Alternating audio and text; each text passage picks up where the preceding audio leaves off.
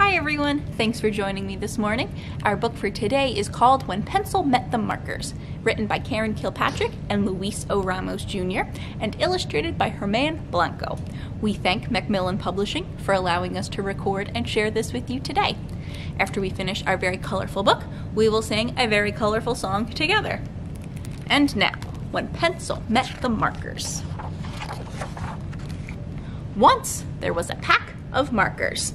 "Wait for me," called Purple, who loved to color. And there was a purple marker.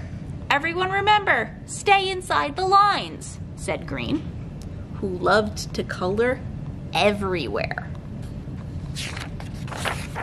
Outside the lines and all over the place. "Cool, right?" asked Purple. But the other markers didn't think it was cool at all. The rest of the markers kept coloring inside the lines, but Purple kept coloring outside the lines. "That's a big mistake," said the black marker. "You got purple on my green, dude," said Green. "Think of the lines like a stop sign," said the red marker. "Sacre bleu," said the blue marker. "We're just not sure that you fit here," said the red marker. And Purple felt blue. So Purple decided to color alone. But Purple wasn't alone. "What you doing?" asked Eraser. "Coloring," said Purple. "I can fix that for you," said the Eraser. But everyone knows that marker can't be erased.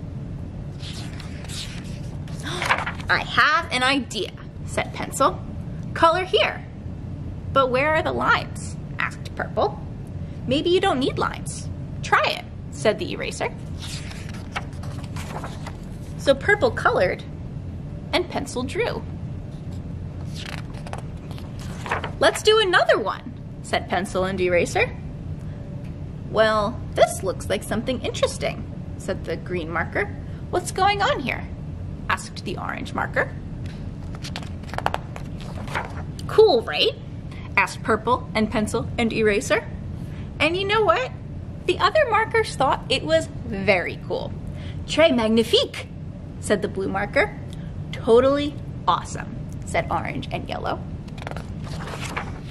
"Our turn," called the brown marker. "Wait, you colored outside the lines again," said the red marker. "Was that a mistake?" asked orange. "There are no mistakes," said Pencil. "Only happy accidents. And happy markers." So they all colored together. And they were the best at it. Or were they? The end. Hopefully we get a sequel with those crayons. That would be so fun to read.